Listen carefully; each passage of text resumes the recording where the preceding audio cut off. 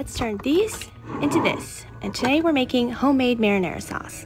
First, I'm going to start by making some shallow cuts on the back of my tomatoes. And then in a large pot of boiling water with a little bit of salt, I'm going to blanch these tomatoes for about 1 minute until the skin starts to peel away from the flesh. Then I drop them into a bath of ice water, and once they're nice and cool, I go ahead and peel away the skin. This part was super therapeutic and calming, and then once I was done, I add them into a large bowl, and then I use my bare hands to squish them and crush them.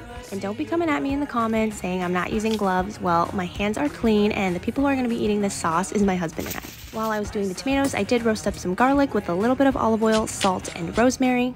And since this video is longer than my usual 60-second videos, come back for part 2 where I finish up making up this marinara sauce.